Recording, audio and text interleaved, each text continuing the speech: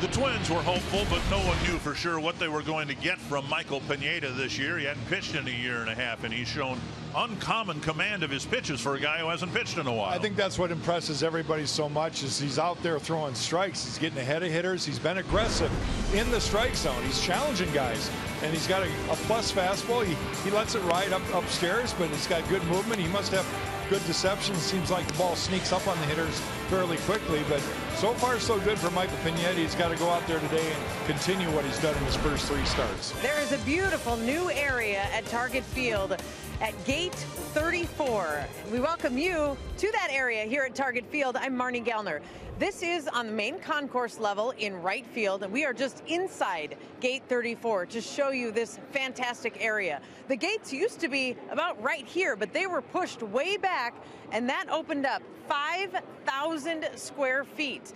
And you could just see the green space here. Of course, everyone who was playing cornhole just left, but you could pick up a group of friends and come and have a game here. You could let your kids run around on the grass, maybe burn off a little energy. Clay Buchholz is in his 13th big league season, and like so many veteran pitchers, he's had to make the transition from a power pitcher to a finesse pitcher. And Pat, judging by the outing he had for the first time with the Blue Jays, it's been a very smooth transition. Yeah, he doesn't throw as hard as he did when he first came up, but he shows that you can still pitch and win at the big league level.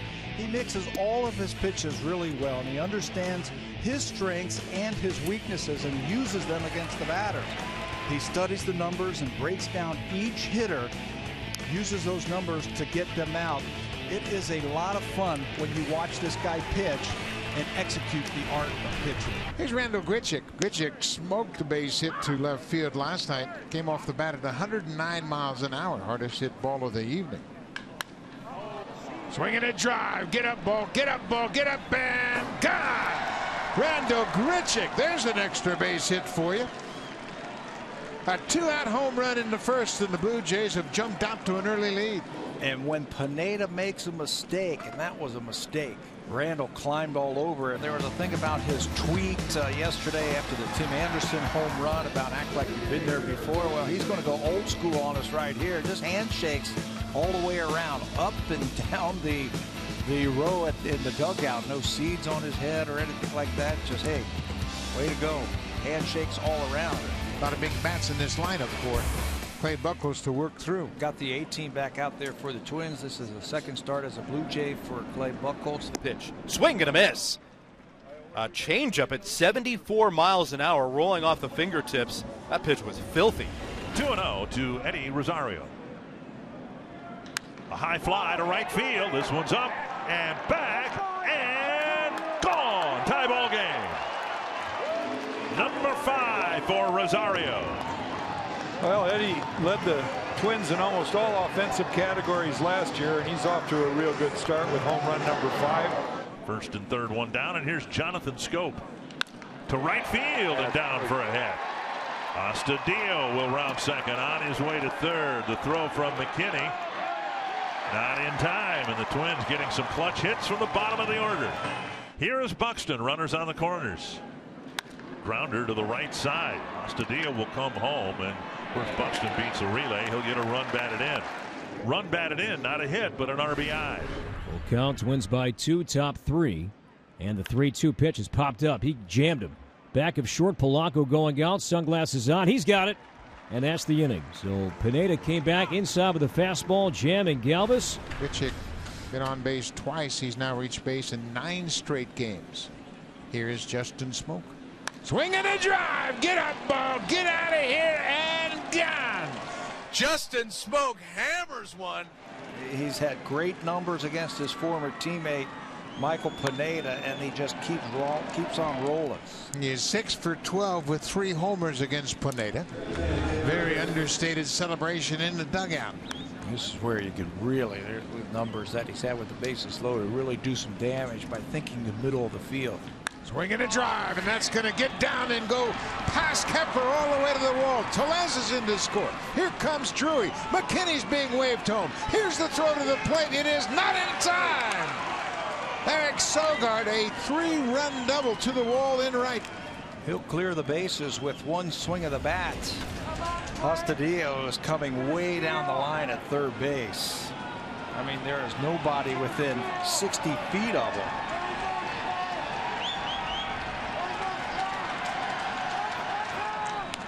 Popped up. Galvis, the shortstop, calling for it, makes the catch, and Buchholz gets out of the twin strand a pair. You know, his delivery is such that his fastball is almost like a power pitcher's changeup. His good arm speed, the ball just doesn't get there on his fastballs. Line to left, and Rosario with the catch, I believe, for out number 2. Well, a good catch for out number 2. And he's not flexing his wrist or anything. That's where you can pick up your teammate right here if you're Thomas Pannone and save those runs from scoring. Came back and struck him out. Gonzalez strands 2 runners in scoring position. Pannone saves those 2 runs for Clay Buchholz. On the ground, Scope to Polanco. Snap throw, double play. It's not as fluid as what we normally see. That was an awkward one, but a nice turn by Polanco. He had to run to the second base bag, pull a 180 to catch the throw, and then get the runner at first. 8 out of 9 pitches have been strikes. And that ball is hammered deep to left field, and Teoscar has gone deep once again. Boy, what a nice swing. Duffy left that breaking ball up there, and Teoscar hits his 2nd home run of the series, 2nd of the season.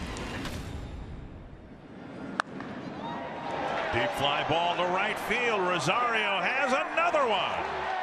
His 2nd home run of the day, his 6th of the year, and it comes leading off the 8th inning against a lefty. And Ken Giles has come out of the bullpen looking for the save. A big swing and a miss. First out of the bottom of the 9th. Max Kepler is 0 for 3. He walked in the 2nd. There's a good breaking ball. And Kepler strikes out. That's a slider. 1-2 pitch. Hernandez, the left fielder, waits for it, battling the sun, makes the catch, and that's the ball game. How about a series win for the Blue Jays?